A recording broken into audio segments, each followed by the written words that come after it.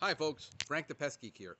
We're going to be discussing the difference between weeds. What's the difference between a sedge, a broadleaf, and a grassweed, and why you cannot get control with just using one product.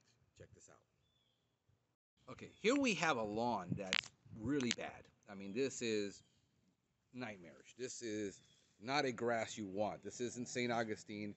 This is just a grass that grew in.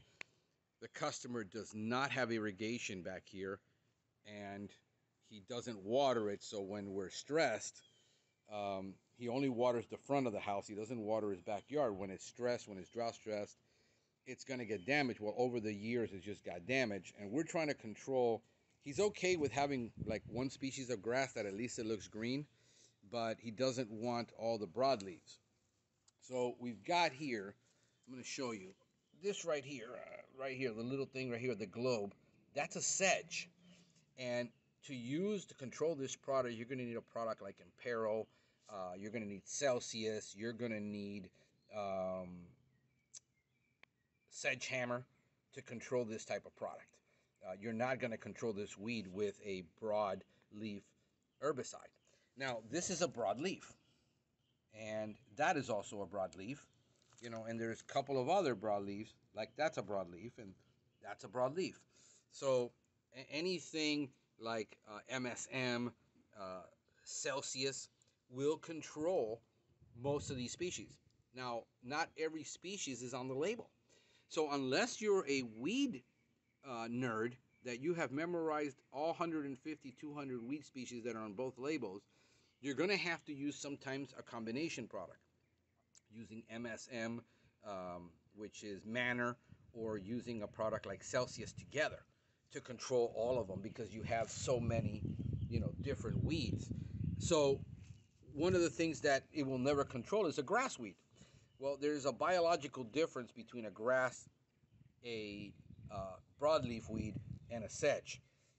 They're not the same. The term weed is simply a term used to describe something that wasn't planted that is not desired. So in other words, if he would have planted this grass, but he ended up with this is the weed. In this case, this is also a weed because he didn't plant it.